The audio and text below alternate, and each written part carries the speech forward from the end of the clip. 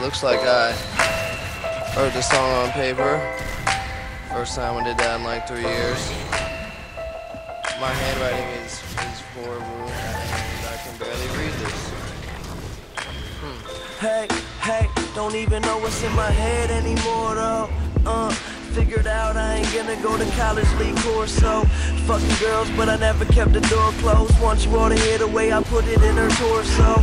I ain't normal, I'm clinically insane. I guess it's a result of drugs that enter in my brain. All of a sudden every legend keep on mentioning my name. All that does is show me that my life will never be the same. Police trying to figure out how to get me locked up. I tell those cops suck dog.